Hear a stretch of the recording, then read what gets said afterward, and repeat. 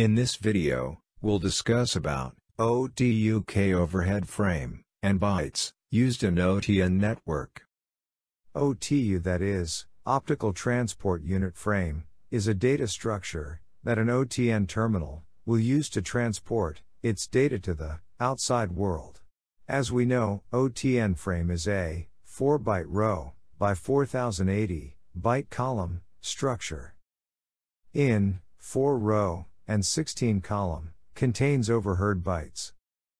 The first 7 bytes within the frame contain frame alignment signal. The next bytes, 8 to 14, are used for OTU overhead. With that, in row 1 to 4 and columns 3825 to 4080, bytes used to transport OTU FEC. The ODU overhead is transmitted in row 2 to 4 and columns 1 to 14. The OPU overhead is transmitted in rows 1 to 4 and columns 15 and 16. The remaining bytes built the payload area. Do you know what does K means here? Like ODUK, ODUK, OPUK. OTU frames, whether we are talking about OTU1, OTU2, OTU3, or OTU4, all have the same size, and therefore, each frame has exactly 16,320 bytes, which are same for all. That's why, generally when we talk about frame, we ref that as K. Let's talk about OTU frame. OTU frame contains different labels, as frame alignment overheard, OTU overhead, and FEC. Frame alignment overhead occupies first 7 bytes, and having 2 parts. First 6 bytes occupies with framing alignment signal field, and 7th byte with multi-framing alignment signal field. In FAS, first 3 bytes are OA1 bytes, each have a fixed value of 11110110. The remaining 3 bytes are OA2 bytes, and each has a fixed value of 00101000.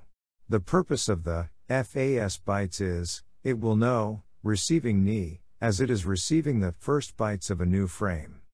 Receiving node will rely on these bytes to acquire and maintain alignment and synchronization with the incoming stream of frames. If it repeatedly fails to maintain framing alignment with incoming frames, it will declare loss of frame defect condition. Multi-frame alignment signal byte resides immediately after the FAS bytes. Unlike the FAS bytes, the MFAS bytes value is not fixed.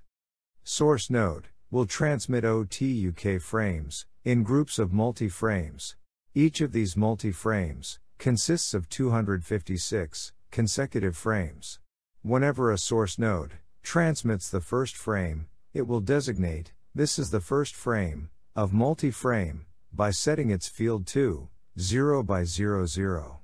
Next frame, it will set to 0 by 01, and so on, until it reaches the value 0xFF, that is 255, in decimal format. Main purpose of this byte, in binary counter, it shows the phase of the current frame within the 256 multi-frame. It's an important byte for a receiving terminal to keep track, because other data, such as the trail trace identifier message, that is transmitted via some of the other overhead bytes across multiple Otuk frames. Next field is FEC, that is, forward error correction, that briefly explained in another video. You can find that video link in description and also in playlist. Rest of OTU overhead fields consist of 3 fields for a total of 7 bytes, which are 3 bytes for section monitoring, 2 bytes for GCC0, and 2 bytes for reserved purpose. Section monitoring includes TTI in 8th bytes and BIP8 in 9th byte and multiple section monitoring bits in 10th byte. TTI, that is, Trail Trace Identifier. It's similar to SDH Path Trace for connectivity fault detection. This byte field carries the 64-byte section monitoring trail trace identifier message.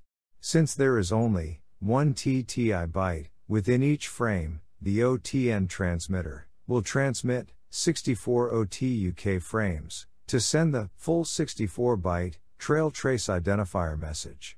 It's include 16 frames for source access point identifier and next 16 frames for destination access point identifier. Rest 32 frames are for operator specific. BIP8 is bit interleaved priority 8 bytes. It's used for error detection. The source node will perform a BIP8 calculation over the entire OPUK frame. Afterward, insert the results of this BIP8 calculation into the sectoring monitoring BIP8 byte field of the outbound OTUK frame.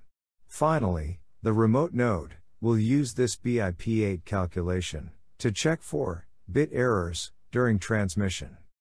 There are more section monitoring bits on 10th bytes, which consists 4 bits for BEI and BIAE, 1 bit for BDI, 1 bit for IAE, and 2 bits are reserved.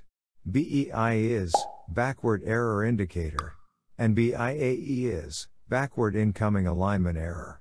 The purpose of BEI, to provide feedback on the number of BIP8 errors that the near-end node is detecting within its incoming data stream. The purpose of BIAE, to permit the source node alert from the remote node to declaring the frame alignment defect condition. BDI is backward defect indicator.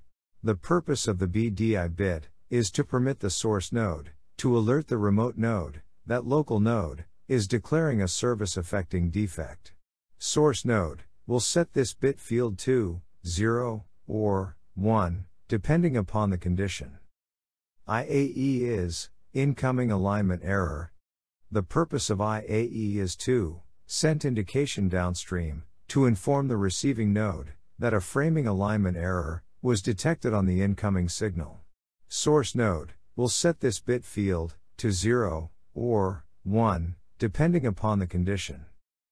GCC0 is General Communication Channel. The GCC0 is a general communications channel available to the system designer, manufacturer, for proprietary communication. This channel is similar to the DCC, data communication channels, in SDH.